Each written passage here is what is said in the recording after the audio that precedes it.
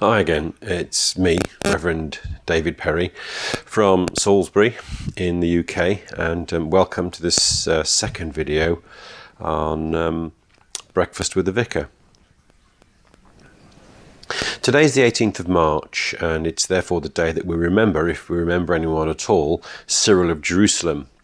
Now, Cyril lived between the years of about 1315 and 1386 when he died. That's a long time ago. It's probably as long after Jesus as we are after the sailing of the Mayflower for America.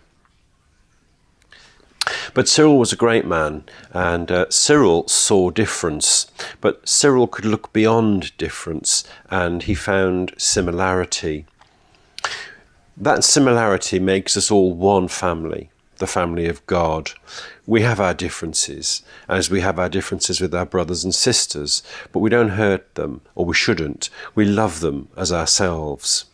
Now, Cyril had a real issue with the idea that Jesus was divine, just as some do today.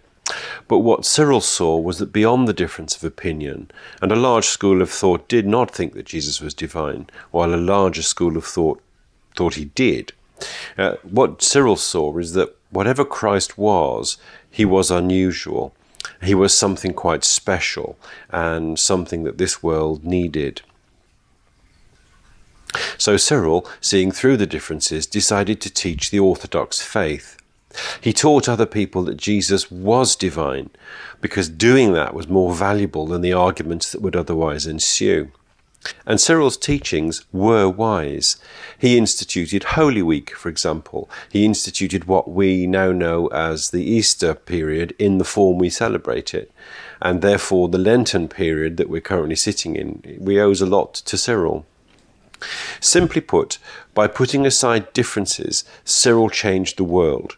And those changes are still in place today, about 1,700 years later.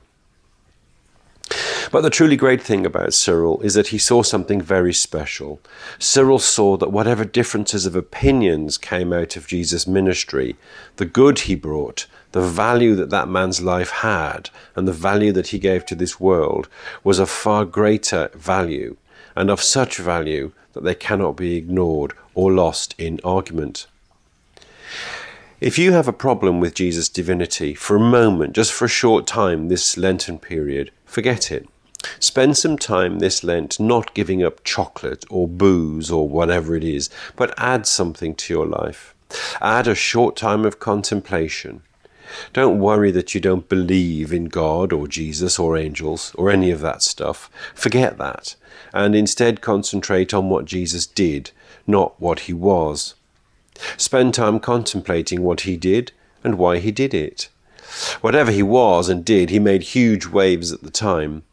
Ask yourself why. And if at the end of that period of contemplation you feel that Jesus was an imposter, fair enough. But if you find yourself face to face with the idea that he was the Son of God, be brave enough to admit it and enjoy the ride that follows. Leave me some comments below and we'll try and think of some videos that you want to watch and some questions you might want me to address. Thanks a lot. Bye-bye.